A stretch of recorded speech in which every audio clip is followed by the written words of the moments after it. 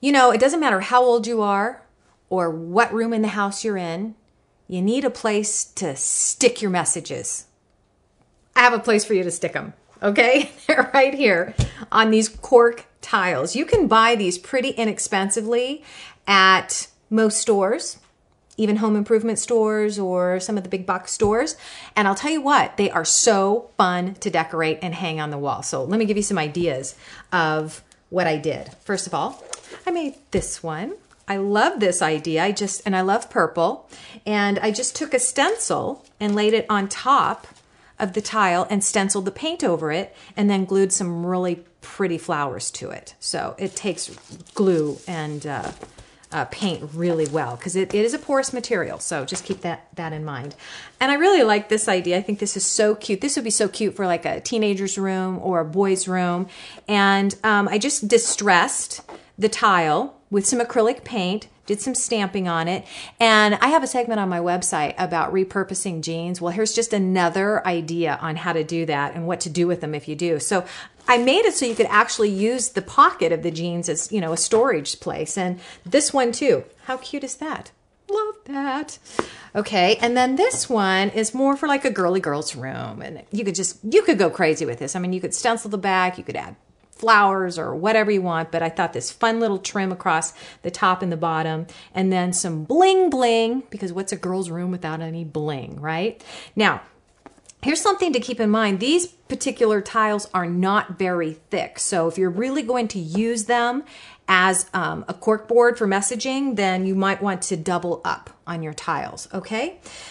And how are you going to stick your messages to your cork board, right? Because that's the whole point. Well, I have a great idea. We're going to use the bling bling one here because if I were going to use this, I would take all of my old jewelry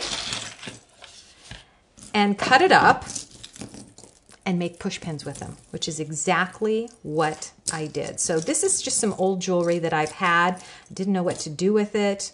I mean, whoa, talk about 1980s earrings here. I actually wore those. Yeah. Oh well. Anyway, here's what I did. I made push pins out of all these.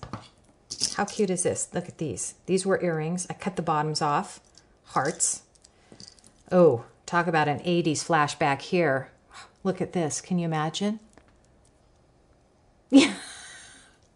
Seriously. I seriously wore these. I really did. And I had this most amazing purple dress to wear them with.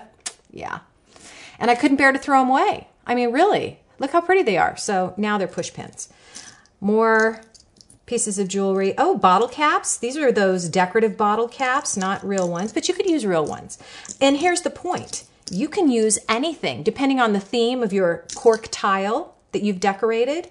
You can theme it out with matching push pins. This is a glass bead. This is another piece of old jewelry that I had. I lost one earring, saved the other one.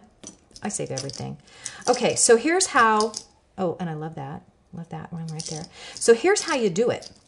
You're gonna need a pair of little nippers, just like this. These are nice and heavy duty nippers, okay?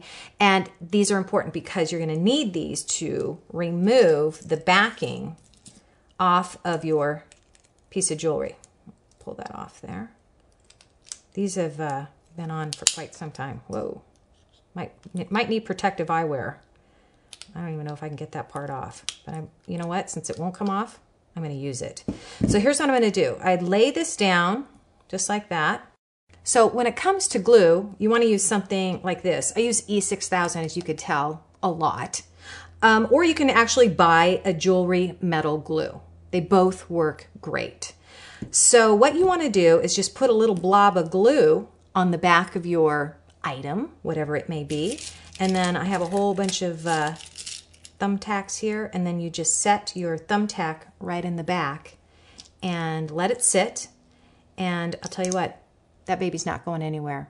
Takes a couple hours to dry, and you got it. You're all good. That way, whenever you're posting messages on your message board, look how cute that is. It'll be all themed out and so adorable.